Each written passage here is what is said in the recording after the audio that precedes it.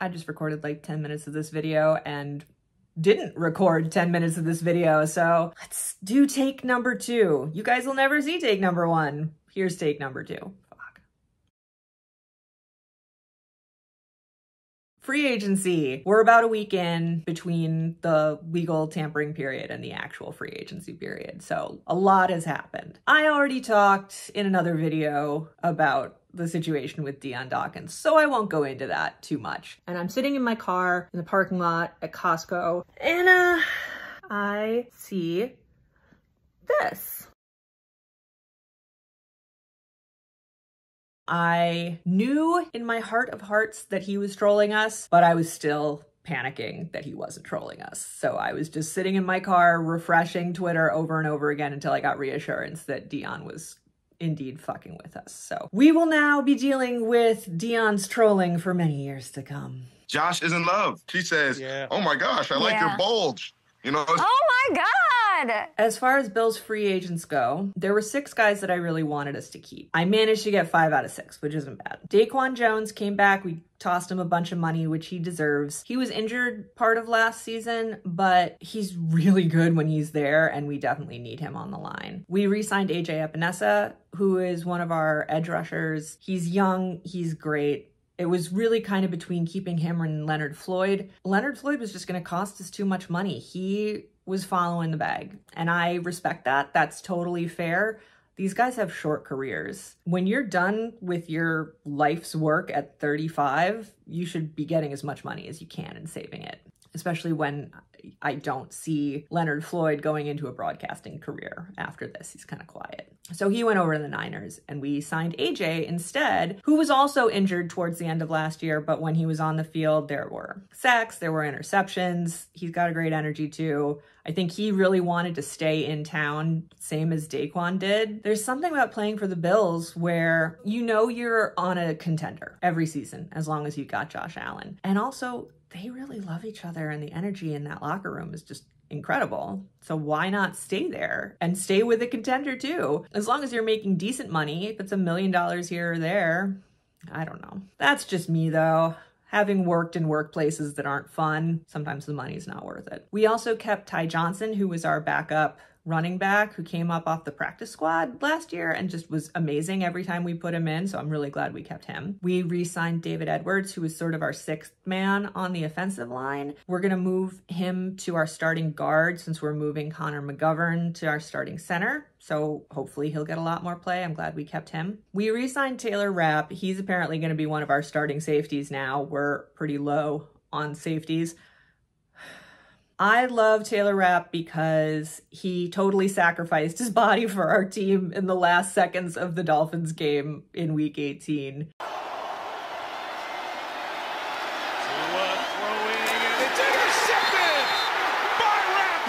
And you gotta respect that. I'm sorry about his pectoral muscle. And then the last person I wanted to keep was Tyrell Dodson, who was our linebacker who came in as a starter once Matt Milano got injured. He did a great job. I understand he's probably more expensive than what we wanted to spend after his performance last year, so I wish him luck. We picked up a guy named Nicholas Morrow from the Eagles to be in that role as our 3rd linebacker. I hear good things, but again, as I've said before, you get over to the NFC and I'm sketchy on some of these names. I've never heard of this Mac Hollins guy that we signed as our backup wide receiver. He's also probably going to be playing on special teams as a gunner. Apparently he's really good at that role, which is where we had Ciaran Neal before and we released him. So we've got somebody in that spot who's going to play sort of the Trent Sherfield and Ciaran Neal role. That works for me. He also seems like a really cool guy who's excited to come to Buffalo. Even today, somebody stopped me to get a picture just because they saw I was with somebody from the Bills. After, they're like, oh, sorry, they tried to take a picture, but I was so happy that they did that. I was like, it's been a long time, and like for fans to just love their team, that will never bother me. Trent Sherfield went to the Vikings. I'm fine with him being gone. He had that one really great catch against the Dolphins. Fake the give, over the top, deflected in the air, Sherfield dragged his feet. But like literally seconds before that catch, he came in and I was like, ugh, Trent Sherfield. Nothing good ever happens with Trent Sherfield. That was like the one good thing that ever happened with Trent Sherfield. We're also keeping Cam Lewis, who's one of our backup safeties, which fine. Right now at safety, we've got Taylor Rapp, we've got Cam Lewis, and we've got Damar Hamlin. So that's a situation. I'll talk about that a little bit more later on. Our big splashy signing yesterday was Curtis Samuel, who came from the Commanders and again, NFC. I hear good things. My understanding is he's a slot receiver a lot of the time, but he's pretty flexible. He's got great separation. He's really fast. His best season was with Joe Brady when Joe Brady was the offensive coordinator at Carolina. So optimistic there. Now that we've got him though, the question becomes, is he our number 2 guy, or are we still looking to pick up a rookie in the first round? Are we maybe going to trade back out of the 28th spot and see if we can maybe end up with 2 second-round picks or an early 3rd-round pick or something? It would be really nice if we could get both Cameron Kinchins at safety and Xavier Legette as our big rookie wide receiver. I really want a big receiver. We got all these little 5'11" guys. I need like a 6'4" guy in there. I don't know if he's 6'4". He's big. There was sort of momentary chatter that we might get Eric Armstead from the Niners. That seemed far-fetched, but the idea was the Bills were trying to make a play based on the fact that his wife is from Western New York and went to UB, and like maybe he'd come back for cheaper, but the Jags just gave him more money than we could possibly cough up. I'm getting pretty fed up with the Jags. Honestly, they've got Mitch Morse, they got Gabe Davis. They paid Gabe Davis too much money. Gabe Davis will be either catching passes from Trevor Lawrence or now Mac Jones. I think Trevor Lawrence is hugely overrated, and I think Mac Jones is a giant asshole, and I really wish I could be a fly on the wall in that quarterback room. I think there will be some drama, and it'll be entertaining, and we'll never see it. The Jags also franchise tagged their Josh Allen, who's an edge rusher. We could use an edge rusher, and it would be really funny to have 2 Josh Allens on our team, but we can't afford them now. A couple other guys we lost. We lost Poona Ford to the Chargers. Poona Ford was one of our defensive linemen who we basically never made active, so hopefully he'll go there and get a little bit more play. I wish him luck. Ciaran Neal, who we released last week, is going to the Dolphins, hanging out with Poyer. Dane Jackson, who was our backup cornerback, is going to the Panthers. Panthers lost Brian Burns, as I discussed was probably going to happen in an earlier video. Yet another total mismanagement of draft picks by the Panthers. I don't know. How do they keep fucking things up this badly? I don't know. I know there's some shenanigans with their owner, but like seriously, it's kind of out of control. But anyway, Brian Burns is going from the Panthers to the Giants. The Giants also picked up Isaiah McKenzie, who used to be wide receiver on the Bills. I saw a great joke on Twitter saying now he gets to legally kill eagles twice a year. We still don't know why he got kicked off the Colts. I don't think the killing eagles story was true. But now he's got some sort of like side hustle going on that he's talking about on Twitter. I think it involves Airbnb. I don't know. He's kind of nutty. Another former Bill is going to the Giants. Devin Singletary is going to the Giants. I was very happy to see him so successful on the Texans last year.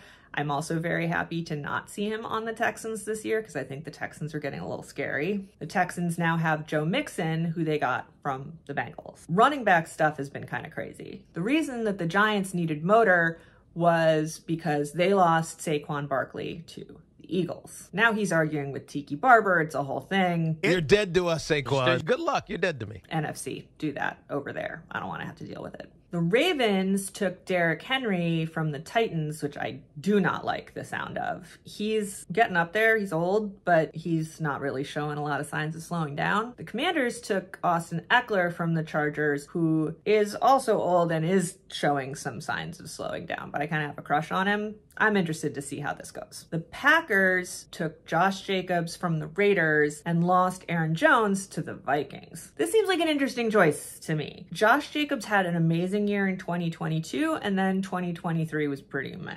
Admittedly, there were a lot of quarterback shenanigans last year for the Raiders, which obviously affects how the defense is going to set up on the line of scrimmage, which obviously affects the run game. So I get it. He might do better with Jordan Love. I feel like most people would do better with Jordan Love. Jordan Love's pretty good. Aaron Jones was still amazing last year. He's been such a huge part of the Packers for so long. Really weird to see him saying "Skol" at a Vikings press conference. Skol! I have a lot of Packers fan friends. I used to live in Madison. I have not heard from them about this. That Skol thing might have broken their brains. They might now be frozen staring into space in a Costco parking lot in Sun Prairie, Wisconsin. So let's talk about the Vikings a little bit. Kirk Cousins will no longer be playing for the Vikings. The Falcons gave him approximately $1 zillion for a 4-year contract. They spent $180 million on a guy who's, I think, 36 and coming off a ruptured Achilles tendon. So, you know, good luck to you. And he also blew up their spot like moment one in the first press conference, admitting that they'd been talking to him like a week earlier. So now they're in trouble for tampering. I'm sure it'll blow over. Gonna be another one of those NFL, we investigated ourselves and found we did nothing wrong sort of situations. So then the Falcons sent Desmond Ridder over to the Cardinals, and the Cardinals sent them Rondell Moore, who's a wide receiver, in return. I've never watched a Cardinals game in my life, so I have very little to say on this topic. So in the absence of Kirk Cousins, the Vikings got Sam Darnold from the Niners. There's no way they're starting Sam Darnold. Like, what? They just traded with the Texans. They gave them their 2nd round pick and next year's 2nd round pick and I think a 4th round pick. Now they have 2 1st round picks. I'm guessing they're trying to take those 2 1st round picks and get further up in the draft so they can draft probably JJ McCarthy. I don't think they'll be able to get any further than that because I don't think the Bears or the Patriots or the Commanders are giving up those first 3 picks. They all need quarterbacks. Wow. Theoretically, the Bears need a quarterback. They can't seem to offload Justin Fields. Maybe they can get the 4th pick from the Cardinals. I've never watched a Cardinals game. This is where it would be important for me to know anything about the Cards. I don't know if they're willing to give up that pick. We'll see. The Vikings also took Andrew Van Ginkel from the Dolphins. And then the Raiders took Christian Wilkins from the Dolphins. I'm happy to see him go. Josh Allen's balls are happy to see him go. The Raiders took Gardner Minshew for presumably their backup quarterback. Lots of stuff going on with quarterbacks. The Titans took Mason Rudolph from the Steelers. The Titans also spent like all their money on Calvin Ridley. So Mason Rudolph is gone from the Steelers. Now we've got Russell Wilson on the Steelers competing with Kenny Pickett. It's funny to me that the Steelers are paying like $1 million a year for Russell Wilson and the Broncos are still on the hook for $37 million a year.